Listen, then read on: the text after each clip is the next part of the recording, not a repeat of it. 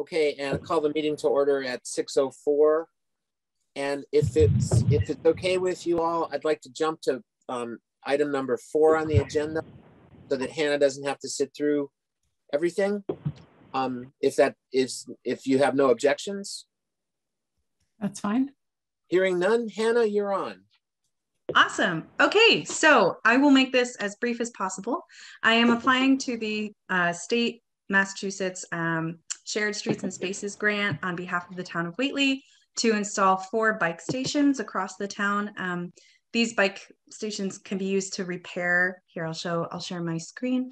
You can, these are publicly accessible tool repair stations for bikes. So this is an example here of the Fix-It station. It's about 4 feet tall. You can rest your bike on top, like in this photo, and then use these publicly accessible tools to work on your bike. So it removes the economic barrier of casual biking around Whately.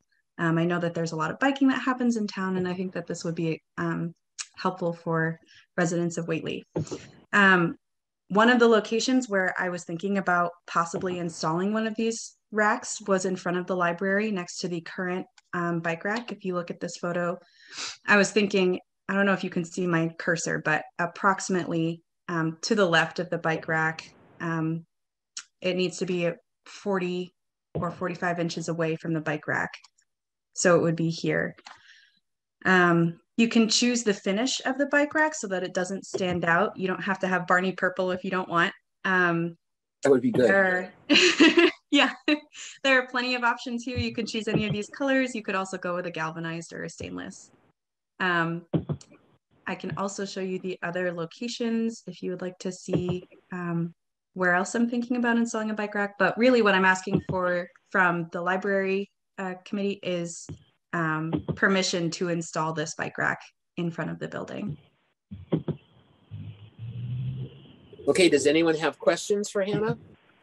Hannah, before an installation is taken place, you need to contact our town superintendent, Keith Bardwell. There is an underground wire in that area. Okay. Keith and I have been in contact and he seemed amenable to the idea. I'm sure that he knows where the wire is. Yeah, he does know. And okay. Is there any difference in the finishes in terms of their longevity? No, I don't think so. Do any of you have a preference for finish or color? I think it should match the bike rack that we have now in black. Black. Is that a gloss black, Hannah? Yeah, so these powder coats are a little bit glossier than I think what we currently have on the bike rack out front. But truthfully, I don't think it would look all that different. Okay. And it'll probably weather about the same. That's what I'm thinking. Yeah. Would be my guess. I love the idea. Are you thinking more Whately residents? I know there's a fair amount of people that come through Whately riding. I mean, how would somebody see this? Who are you trying? What's the audience, I guess? Certainly. Yeah. So I think with a lot of the really serious bikers, they're likely to already have their own tool set. This is more for the casual biker, somebody who's local, somebody who's maybe just dipping their toe into biking, giving it a shot for the first time. I think that it would really be well suited for local residents of Whately in that way. Okay. So in terms of color, one thing that I'm wondering is if we want to be promoting this to an audience that might not be aware that this is an option, is blending in the best idea, or is being brighter and therefore more obvious the better idea? I think that it would be great to include some signage as well. This grant only funds the equipment part of it, but in the future, that's something that I would like to see. I just don't have a specific plan for implementation of signage for the actual bike racks. What are the colors of the other bike racks going to be? I haven't heard any input from any community members about what they want the colors to be. I was just gonna veer towards galvanized or stainless, but I don't think it really matters.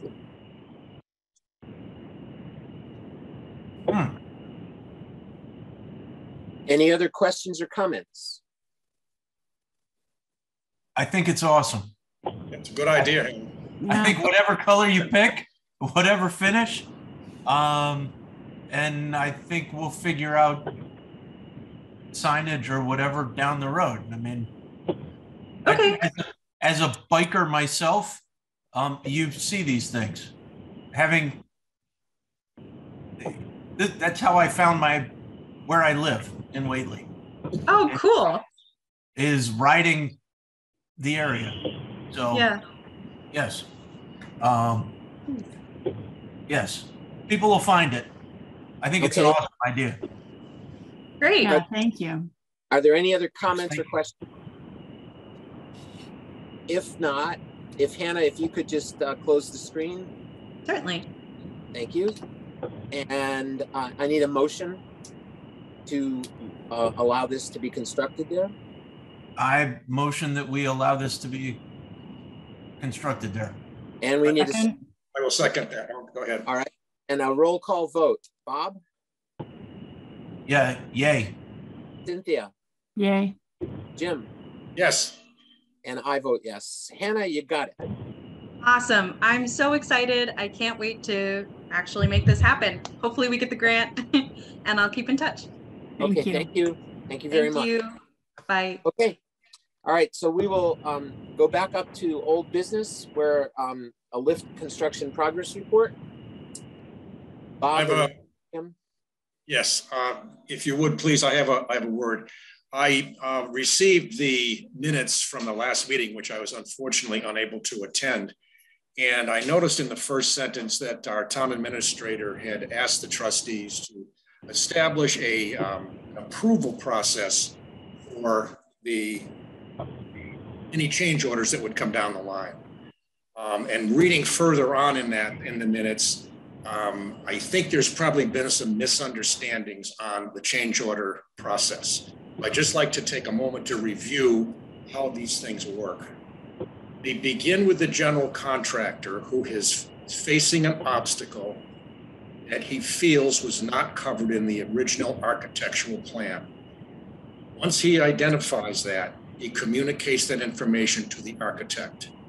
The architect gives me a heads up, and I inform Bob Klinger, or he informs me, and we get Bob Smith into this is all informal. This can be emails, text messages, phone calls. We just know something is coming down the road. And when Bob Smith gets it, he probably is going to bring in Brian Dominion as well. So the architect will then ask the contractor, and there's back and forth between the two of them. Is this legitimate? What are your options? How are you going to fix it? How are you going to accomplish this? And of course, we are all in the loop as well. All of the communications are all documented between the architect, the contractor, and the clerks of the operation. The next step would be for if it's legitimate, and I'll get back to how Bob and I interceded on the last one in a moment.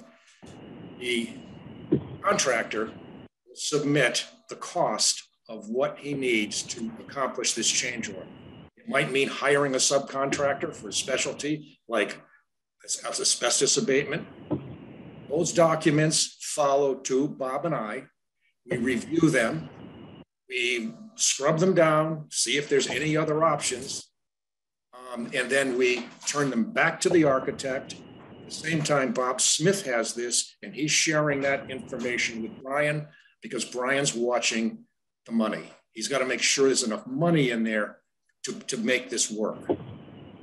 And once that is done, then a formal change order starts with our contractor to the architect, to us. We all say, yep, there's no other options. Go ahead with it. And that's how the process works. And I think, judging from the minutes in the last meeting, there was some misinformation. We do not have the option of negotiating with the contract. They work for the architect works for us. The architect controls all of that information. And that's what they get paid for. So that's how change orders happen and are executed. And so back to Brian's statement, we need a system. Well, we've already got one in order, in place, and that's what we do. Okay. I want to just cycle back to the first change order. It came through from the process I just explained. It got to my desk and Bob's desk. We looked at it and he says, you know, this asbestos quote looks high. Well, let's ask for another number. So we went back to the architect. We didn't go to the contractor, to the architect, because she controls it. She went back to Josh and said, Josh, the clerks want another bid. He got another bid, and guess what? It was half the cost of the original. So that's how we did our job. We got the price down to where it was almost what was budgeted. It was a couple $100 over. And that system worked very well. In that same change order was the fire alarm system. That followed the same path. And when it got to our desk, we looked at it and we said, wow, this thing is 4 times what we had budgeted for. So back to the architect, and I told her, we got to come up with a plan here to make this thing work. And the plan was that Bob Klinger would work with John Hannum. I would work with the inspector's office. Bob Smith would work with Brian Domina on the costs. And together, we all came up with a plan. The building inspector agreed to just have the alarm system just for the elevator and not the entire building. He's willing to do that. John Hannum did not want to hold this project up, so he's willing to scale it back. And I also asked for additional bids, other bids, one from Mark Lucy here in Whately, and one from Hackworth LLC Alarm Systems in Southampton. And I think Hackworth has responded. I haven't seen those documents, and I don't know if Mark has or not. So that's how that change order is working through, exactly the way it's supposed to. And then when we get a final result, we will bring this to the trustees, not for their approval. They can't approve this stuff. This is done from the architect and inform you what is going on. So it's an informational thing. Okay, that's what we're hiring the architects to do. So that, I hope that has answered the questions on change orders. Are there any questions at this point? All right. In part 2 of my reading down, an extra meeting was required. You know, we're a busy group here. Bob Smith is a track coach. As the days get longer, his hours are going to be extended, and he travels out of town. And an extra posting a meeting, finding a Zoom date, executing it is a lot of work. Bob Klinger has business interests all over the East. He's out of town. He's in airports, and he's just a busy person. And he does a lot of work on this elevator thing. He's down there looking at it every day. Sheila Samansky, every morning at 6 a.m., she drives by my house. She's probably been up for 2 hours. Drives to Berniston, goes to her job. Right now, that company is in the middle of a merger and acquisition. She's in charge of all that. She works her heart out. She probably works more than 8 hours. I bet she does, knowing her. Back to Hatfield, caring for a 90-year-old mother for a few hours. Then she finds her way back to Laurel Hill, maybe has a bowl of popcorn with her husband and goes to bed and does the same thing the next day. So her time also is extremely valuable. And to burden her with an extra meeting, I think is really not fair to her. Myself, hey, I spend 3 mornings a week in the Cooley Dickinson Hospital, and I spend the afternoons recovering. Sometimes I just don't feel like doing much else. So I'm asking that we go back to our monthly meetings and I will personally offer to any one of you Board of Trustee members to give you a personal tour any Sunday afternoon of your wishes. I can only do it one-on-one because we have open meeting laws to respect. But if you'd like to do it, just call me. I'll meet you there. You have keys, you can get in anyway. I will give you an up-to-date progress report on what's going on. Any Sunday you want, anytime you want. So maybe that is a compromise, sitting down to an extra Zoom meeting in a month. That's it. I yield my time. I don't think that the extra meeting was not trying to be respectful of anyone's time. What we were trying to accomplish by adding something else in was simply being able to keep the project moving forward, as opposed to if something needed to be discussed or voted upon, or we had to be looped in, instead of waiting for a month. If, say something happened the day after the meeting, the regular monthly meeting, then you're waiting 4 weeks before you reassemble the group. And it was all in the interest of moving things forward. It wasn't trying to be disrespectful to anyone. It wasn't trying to not say that everyone is busy, because all of us are busy. And I don't know that we need, that was not the intent, was to make people busier.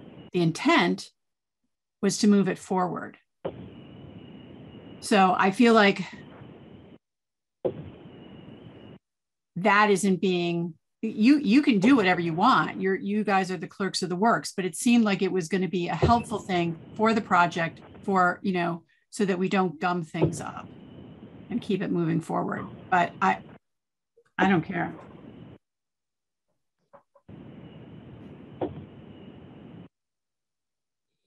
Any comments? Bob or Jim? My comment, because I was part of this last week, or 2 weeks ago, excuse me. I'm familiar with construction. I'm not familiar with everything that's required on the public town level.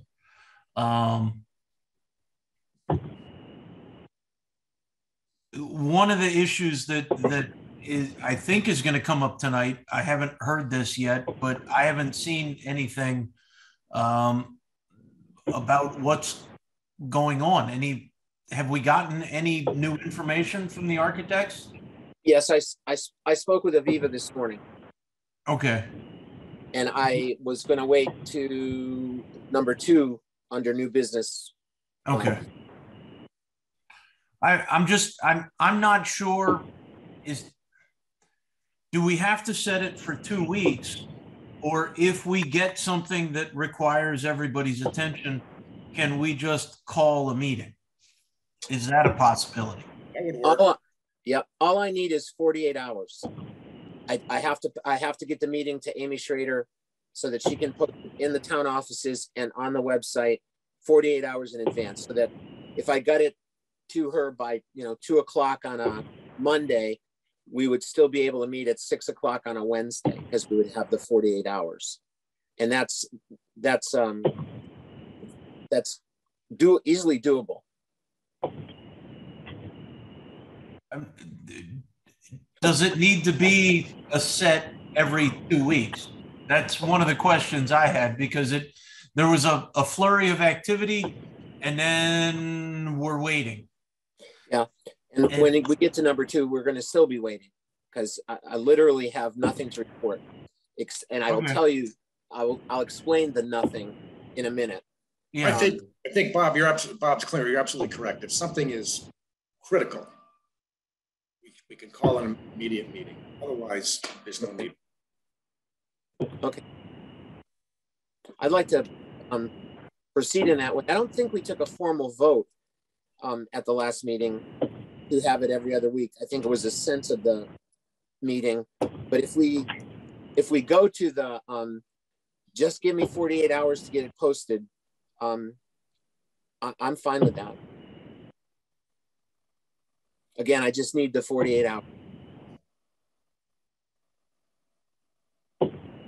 Cynthia, while we still have you, how do you feel about that? I don't care.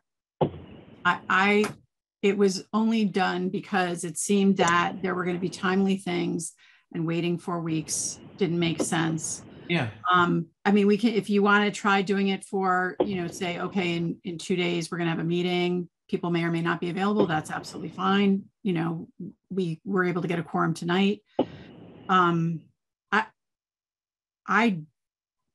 My only interest is to move this project, which has been so long in the works, forward, and to not have our once a month schedule gum that up.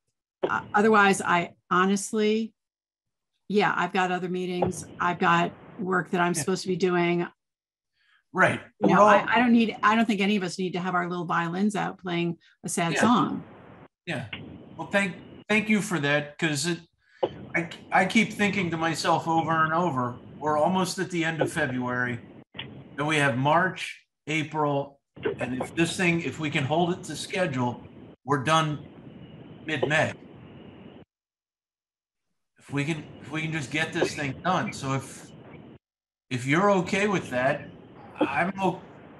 How do we do this, Bob? I'll defer to you. Do we need to? We didn't really vote on it in the first place, so do we need?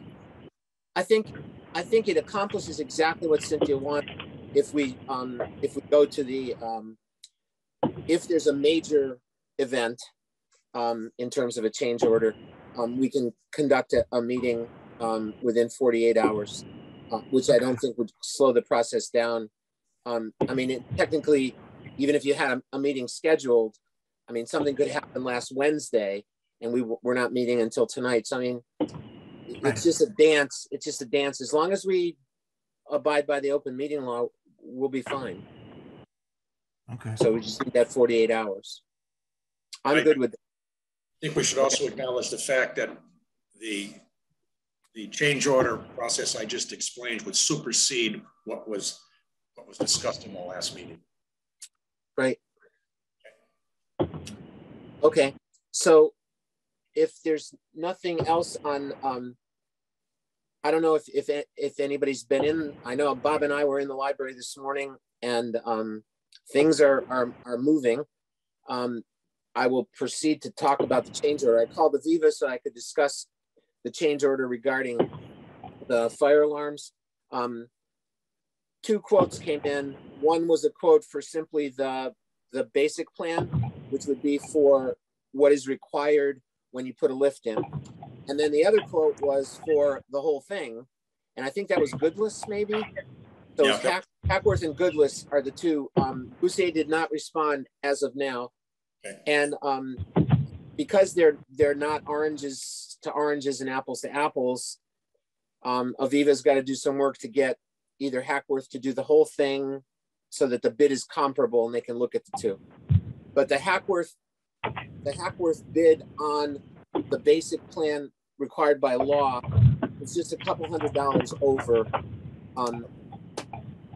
what we were, but that has not gone through Josh completely yet. Aviva has not heard from Josh, so that's on hold. Then the bump out, the change, the bump out with the change of the height and the different kind of not molding, but trim that was going to be involved in that. Josh has the architectural drawings that Aviva submitted to him last week, and there is no movement on that. So there is no, the change orders are out there, but they don't exist in terms of something that we need to look at yet. Cynthia, are you familiar with the bump out issue? No. Okay, what happened is when they demoed the lower level opening, they discovered at the ceiling height at the rear of the shaft, there was a concrete girder that spans the whole front of the library. Okay, it was embedded and it protrudes about 3 inches into that shaft. You can't touch that because it's holding up the front of the building. It's a really critical structural piece of the building. So the solution is to take all of the mechanicals and move them out into where the duty room is 3 inches, okay? And that 3 inches will solve the problem. It will also give us room to relocate a steam pipe and 2 water pipes into that area. So that was the dilemma on that piece. Okay, so there will be a change order coming through on that. You'll see it. Right, it's not ready yet. We'll have all of the information. So where are these change orders to be seen? You mentioned that we can. You said that we can see all these change orders. Where are they? Where are they? Yeah, you mentioned that we can see them. So where does one see the change orders? Oh, well, how would we do that, Bob? Well, generally the change orders are sent to you two. Yeah. Then, and I'm copied in on them. Yeah. And then I wait to hear from the 2 clerks as to how we're going to proceed, because you did not approve of proceeding with the asbestos one or the electrical one. Yeah. Then once Aviva makes it an official change order, it would then be available. Okay. But it exists in the ether until you two have said, okay, we can proceed, and she's put it in writing as a change order to the contract. And okay. The change order also, of course, there's overhead and whatever it is 5% or whatever up above and beyond the cost of the change order. Yeah. And that has to get, and then all of that appears, and the statement comes from the architect to Brian Domina's office. The statement for payment, the AIA forms. Okay, and that's the way that Brian wants to proceed with that. Yeah. So until it exists, Cynthia, it doesn't. It's just in the ether, in discussion.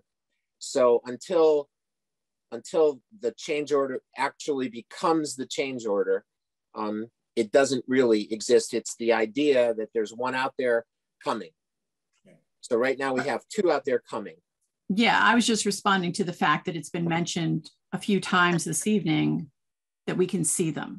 And I just don't, that was why I was asking, where can we see them? Was in response to what had been brought up. So, you know, until Aviva sends, until they've been, order. You know, gone through this process, right, and been approved, right.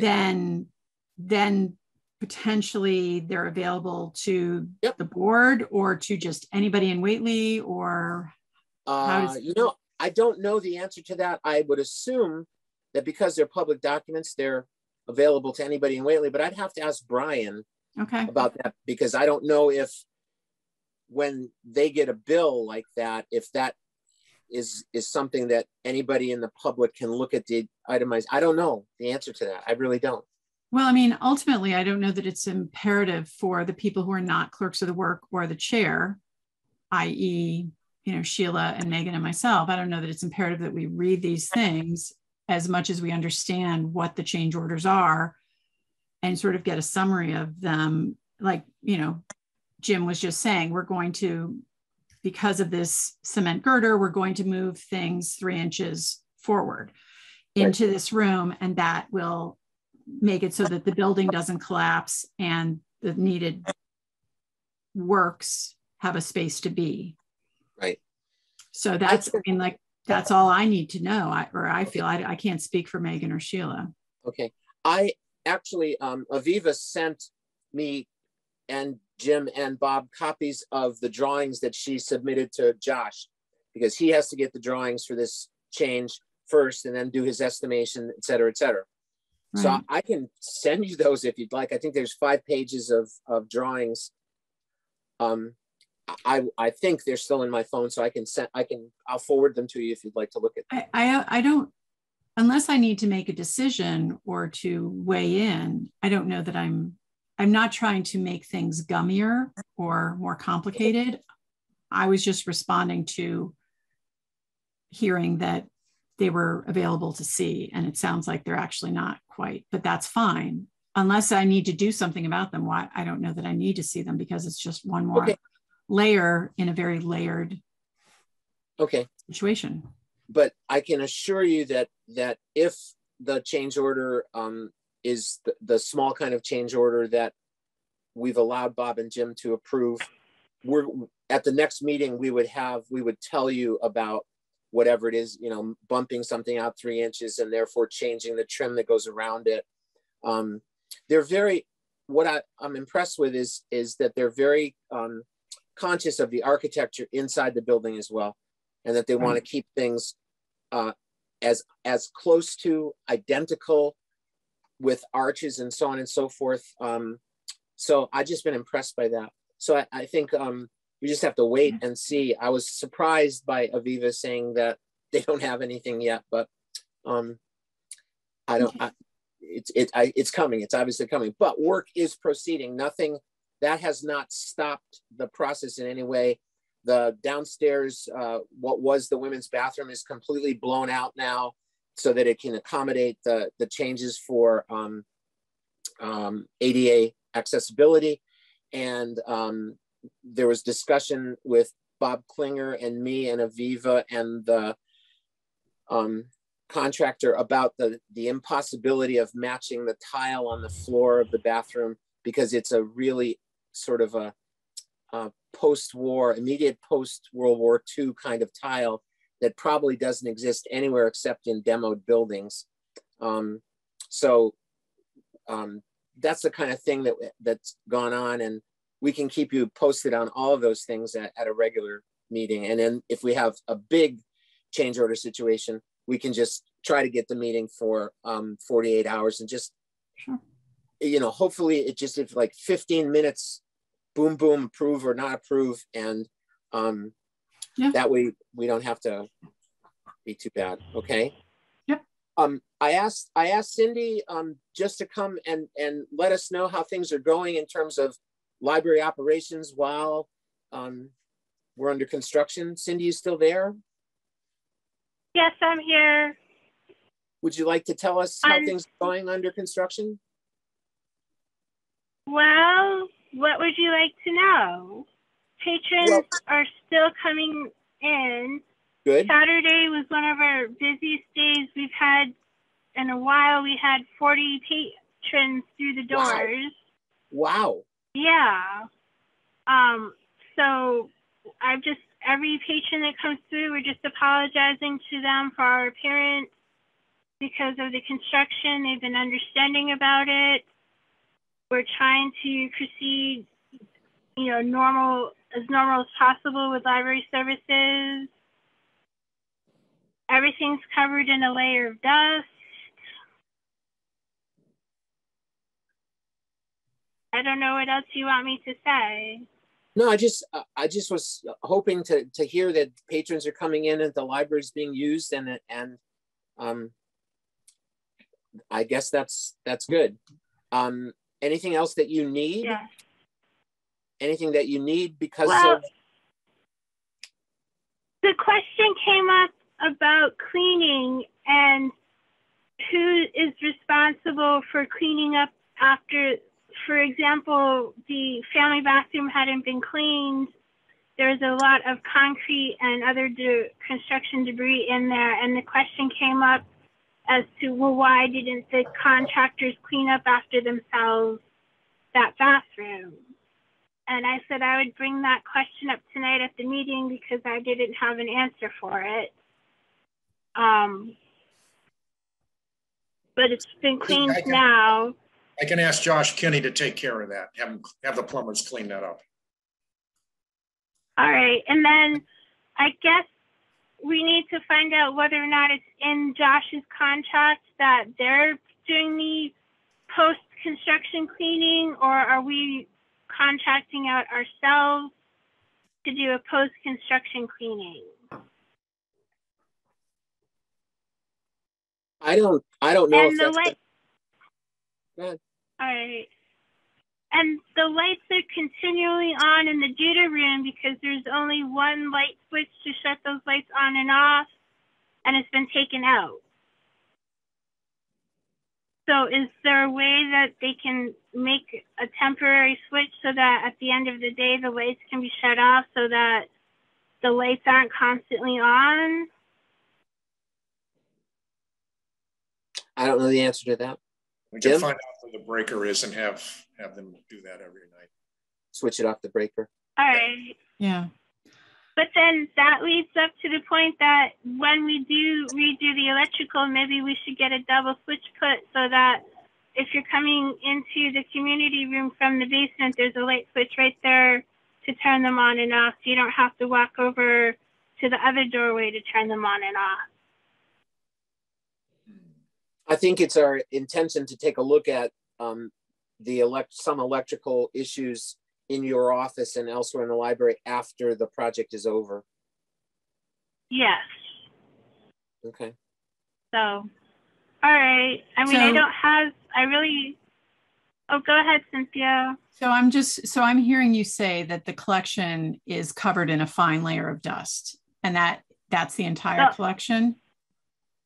The whole library. When you first walk through the door, the table out in the hallway, it's in my office, it's in the rotunda area, the whole library is covered in a layer of dust.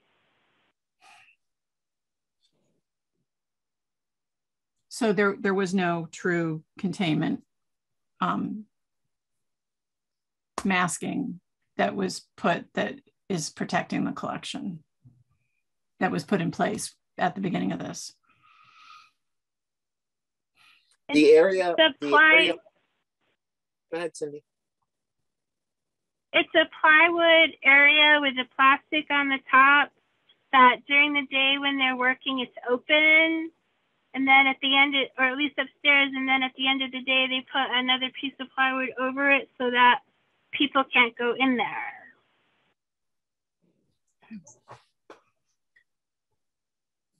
Well, that was something that I had brought up a few meetings ago, was wondering about how we're protecting the collection. And I think from what the description is that we're not truly protecting the collection, which is not a great thing to hear. As a trustee, I have to say I'm disappointed about that. Like dust is so insidious, and it's not good for the books. Cement dust or whatever, plaster dust, whatever it is, it's not a healthy thing. And our value of our collection is really what makes our library. So I'm wondering if there's ways that we can do better, or Josh and his team can do better moving forward. Because if we're talking about 3 months of this, it's not healthy for the humans. It's not healthy for the collection. And it's, I'm sure, not healthy for the patrons. So sort of 3 strikes. And I don't know what the answer is, but clearly libraries all over the country have construction projects happen, and they find ways to care for everything in the building, from the people to the collection. And I think that is like hearing that there's a layer of dust over everything is not great, in my opinion. Jim or Bob? The bulk of the demolition work is complete. I'd say all of it's complete at this point. And they're now, they'll be installing the framing and the wood entryways for both shafts. But the concrete cutting is all behind us. So I don't see them generating an awful lot in the future. Perhaps when this project is done, we'll put a professional cleaner in there and go through the whole place. So it wasn't something that the architect addressed preemptively, and it wasn't something that the builders addressed in a comprehensive way. Well, all I can say, Cindy, is that they did probably the best they could. They cordoned off the 2 entryways. They covered it with plastic. They put plastic on the floors downstairs. And They probably just did the best they could do. And this is a difficult project when you're cutting concrete into a building like this. You know what? I am fully aware that it's a difficult project. I am also very aware, having a sister who is a library specialist, who that's her degree, that there are ways to address this. So I'm aware of both things. And what I'm aware of is that it didn't get done for Whately Library. And that is what I'm addressing and what I am not happy to hear about. I'm not saying that you can do it 100%. I think that that's almost virtually impossible unless the collection is moved. But the description that we were just given, that there is dust over everything, means that it wasn't done well. So whatever they did was done mediocrely. Or I could use other language, but. I was in the library today and there was a layer of dust. What I don't know is what's acceptable.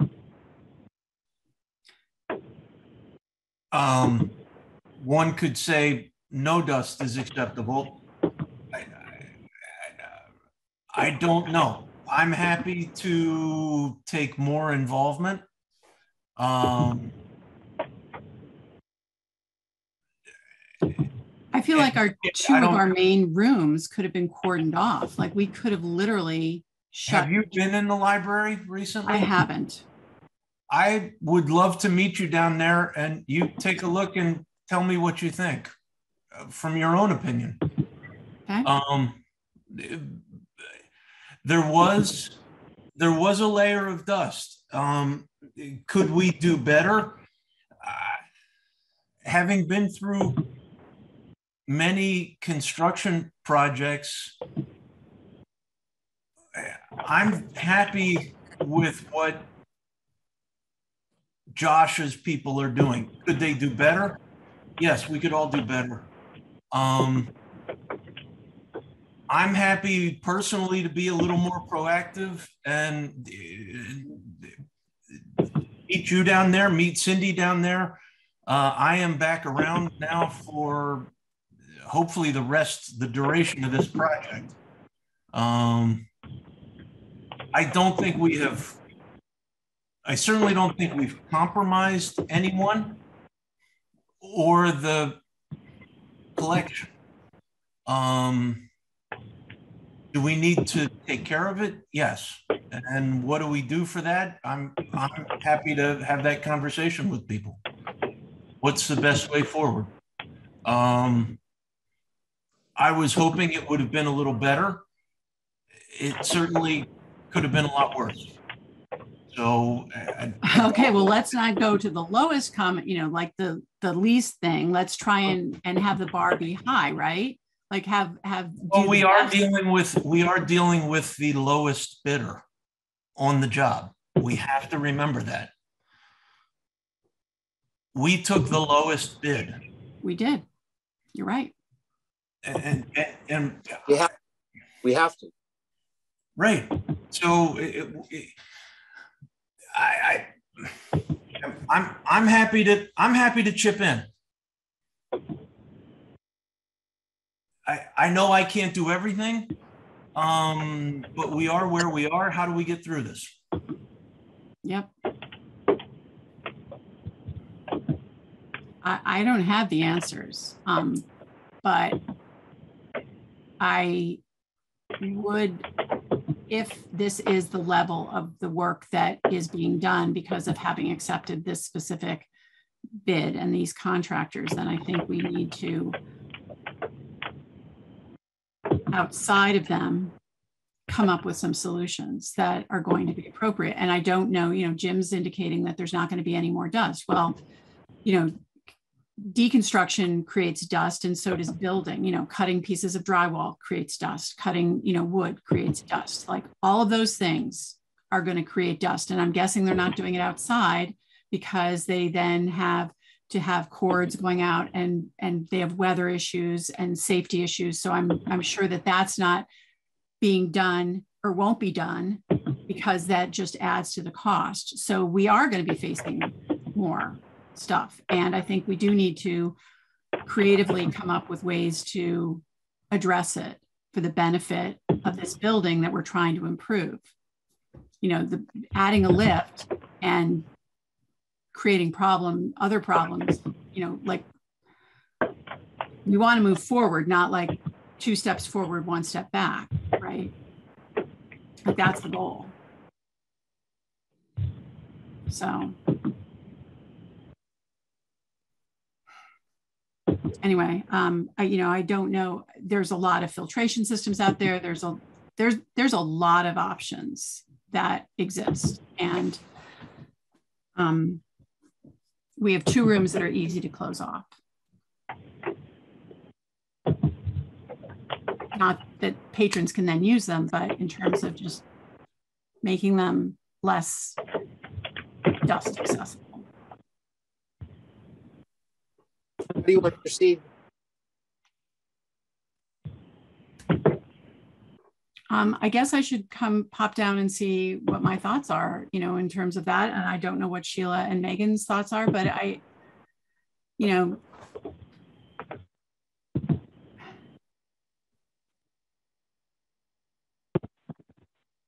it has to work for getting the project done, but it also has to work so that we don't create an expensive situation at the end of this too. We already have an expensive situation with the fire, the alarm notification system that we're going to be addressing. So I don't want to keep piling things on our plates. But I do think it's valid that we all think about how do we work towards the best solution. I think if everybody's working together towards how do we get there, is the best opportunity to get there. Right. So that's why I offered to meet you down there. Is there dust? Yes. Is it? There is dust. I'm not going to quantify the amount because I don't. Everybody's tolerance, everybody's level is going to be different. Right. But barriers with zippers can be put in, and so that the rooms can be accessed, and yet they can be much more closed off than just having a room be open.